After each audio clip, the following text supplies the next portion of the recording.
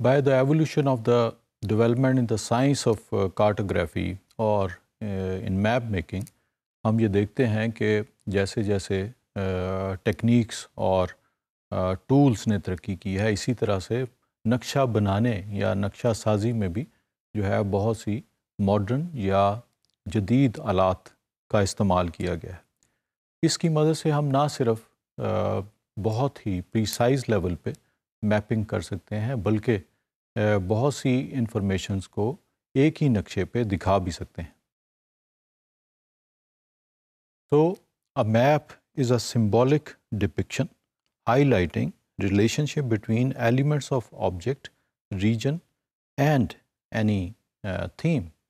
So, these are actually the map which are called the thematic maps، جس میں ہم مختلف themes کو جس میں we have an example of land uses اور land covers کو ہم ایک ہی نقشے پہ دکھا سکتے ہیں۔ اور ان کے کلر مختلف ہو سکتے ہیں، ان کے شیڈ مختلف ہو سکتے ہیں، لیکن اس سے ہمیں مختلف تھیمز کی شناخت کا پتہ چل سکتا ہے۔ کارٹوگرافی اور map making is the study and practice of crafting representation of the earth upon a flat surface and one who make map is called a cartographer. So here we have again an example of map۔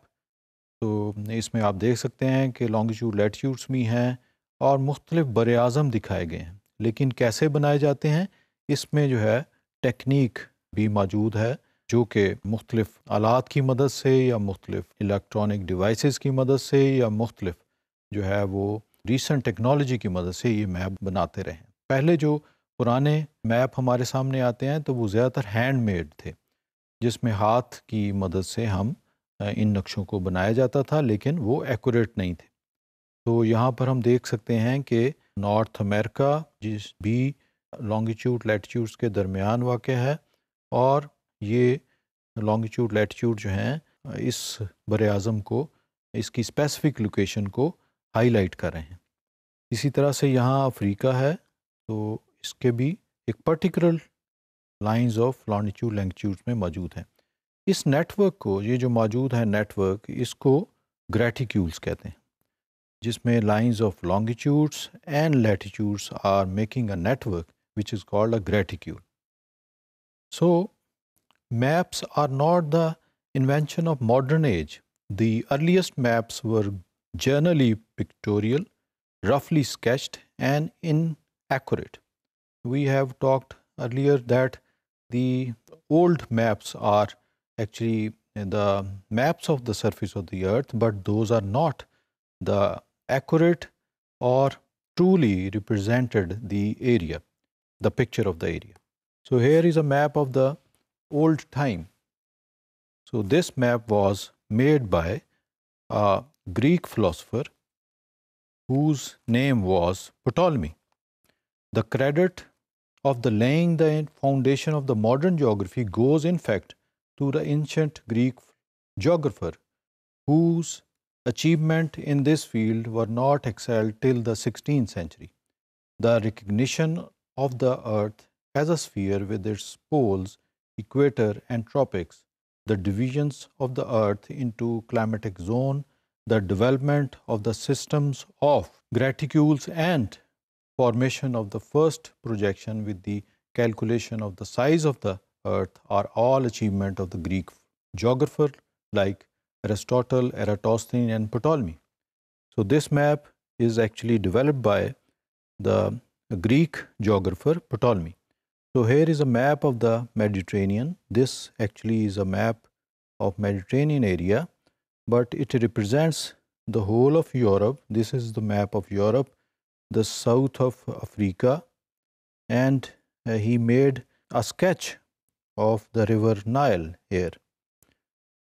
He was a Greek philosopher, and between 90 to 168 AD has invented a map of the world and other 26 detailed maps. On this map, or in this world map of Asia and Europe, extended over 180 through the northern area of Africa. Here is Africa. So the northern side is covered with Mediterranean. Today it is covered by the Mediterranean Sea, and the southern part of Europe. This is Europe. So the area was actually truly represented. The location was true. लेकिन उसकी जो extension है, ये जो extension थी उसने 180 degree तक दी, जबकि इसकी एग्जैक्ट जो है रियल जो एक्सटेंशन है वो 42 डिग्री है. So is a difference between the calculations. So those are actually the rough estimates, but today we have accurate extension of the any object, or truly represented by the certain tools which are actually called the recent technology. So those are the maps of the modern era. This map is actually the map of the world, but is not accurate. Again is actually closer to the real world. जैसे कि आपको ये पता है कि ये north America है, ये साउथ अमेरिका है, अफ्रीका, एशिया, लेकिन इसके एरिया जो हैं वो एक्यूरेट नहीं हैं, या इनकी जो एक्सटेंशन है वो सही नहीं है. Where as the map of 2004, इसमें जो है वो एक्यूरेटली तमाम जो है कॉन्टिनेंट मौजूद हैं जिनका एरिया और लोकेशन एक्यूरेट है. North America, south America, Africa, Europe, Asia and Australia. So this is Antarctica. Actually जैसे जैसे साइंस ने तरक्की की है उसके साथ साथ जो है वो कार्टोग्राफिक टेक्निक्स ने भी जिद्दत आई है. The introduction of the aerial photography in the beginning of the 20th century was a revolution or a new phase in cartography, especially in topographical surveying. This method is quicker, cheaper, and useful for comparatively unknown or unexplored regions. All advanced countries of the world have made extensive use of the aerial photographic surveys. So these actually pictures are taken by the aeroplane of the different parts of the world.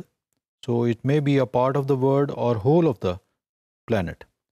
So these are accurate maps, but with high or low resolutions. These are the land uses, maybe a water, and these are the green patches. So all are actually pictured by the aerial photography.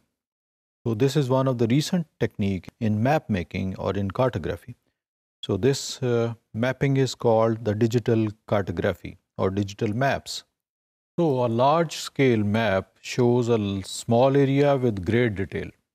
A map depicting a large area such as country is considered a small scale map and shows more territory but less detailed.